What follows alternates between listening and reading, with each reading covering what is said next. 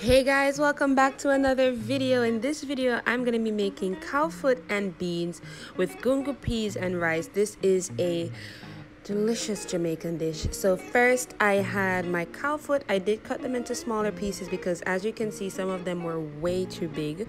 And then what you're going to do is, you know the vibes, wash your meat in vinegar water.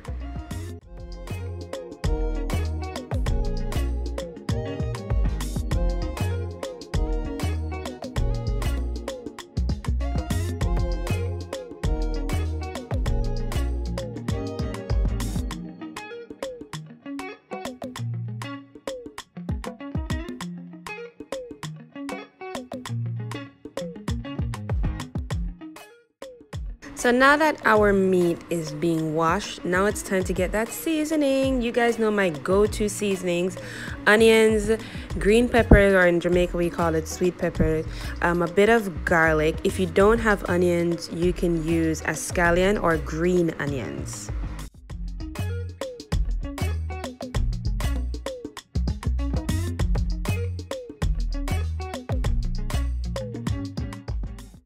Okay, now it's time to hit that powdered seasoning.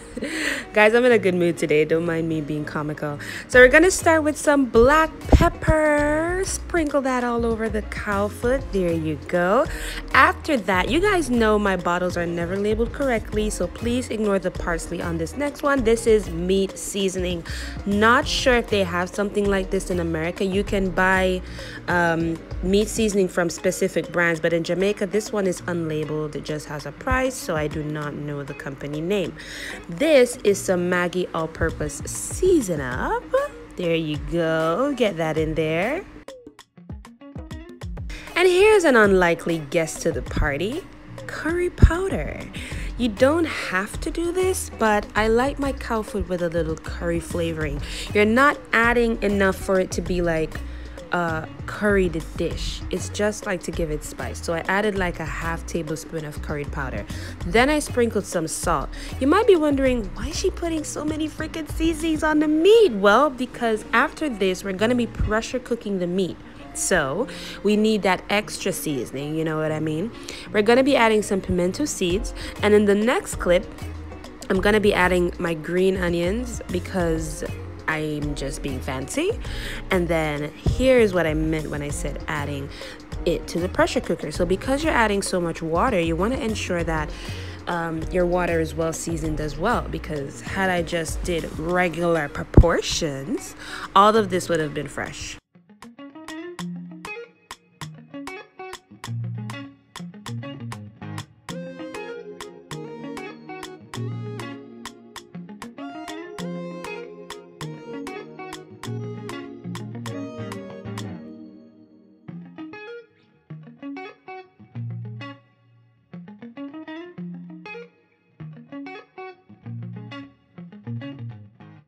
Now, I know you guys saw me add those peas earlier, right?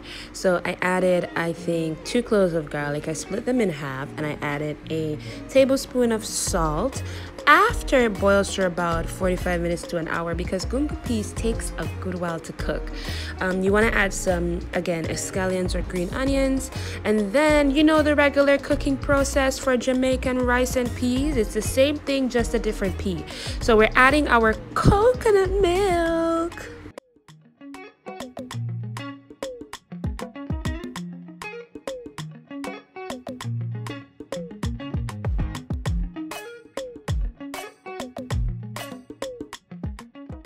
Oops, forgot to add the pepper. There you go.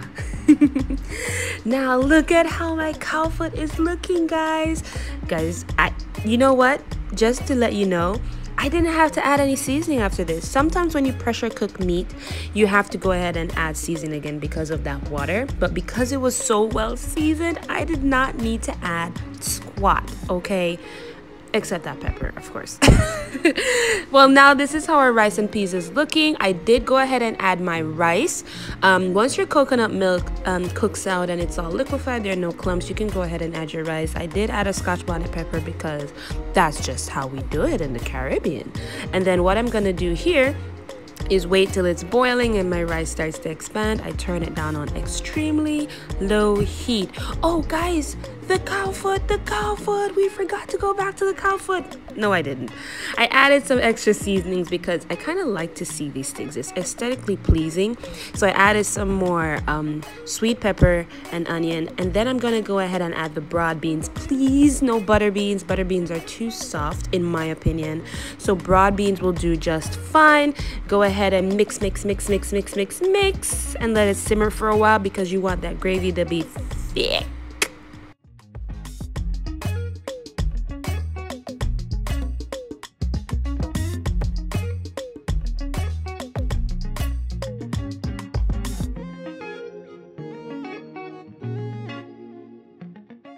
Now, rice is supposed to be what? What's her name? What's that girl's name? Shelly. Rice is supposed to be Shelly, guys. If your rice is clumpy, it's too soft, and if it's falling apart, it's probably too hard.